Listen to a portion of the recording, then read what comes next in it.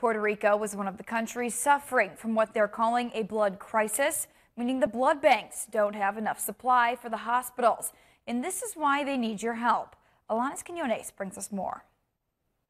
Hospitals are calling out to citizens because they're in an urgent need for blood donors. For example, right now we're in a center in Guaynabo that usually has a 2-week inventory in case any emergency happens. But right now they have an inventory for barely 2 days. See, right now we're in a situation that is very serious. We don't have enough blood to supply all the hospitals.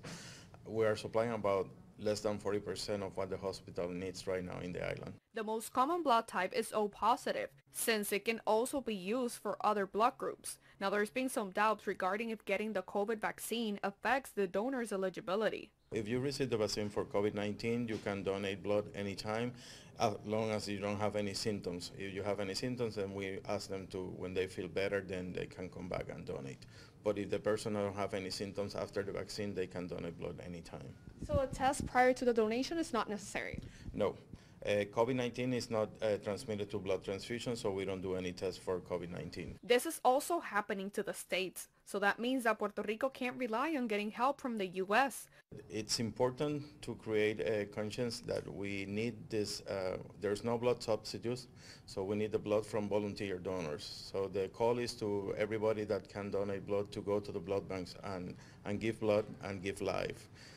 Right now there is a need because all the patients that we're seeing in the hospitals are more critical than they used to be before because they stop their treatments, they delay going to hospitals and to the physicians because of the pandemic. So now we're seeing more serious cases and the use of blood is higher than it used to be before. If you want to give life by donating, here's the eligibility factors you need to know.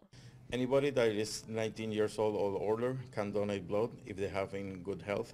16-year-olds and 17-year-olds can donate blood if they have the consent from their parent or legal tutor. So basically 65% of the population here in Puerto Rico are eligible to donate blood. And if they do it maybe 2 or 3 times a year, that will be enough to cover all the hospitals in the island. If you want to become a blood donor, you can go to this website to get your information for eligibility or to get an appointment. Reporting from Puerto Rico, Alanis Quinones.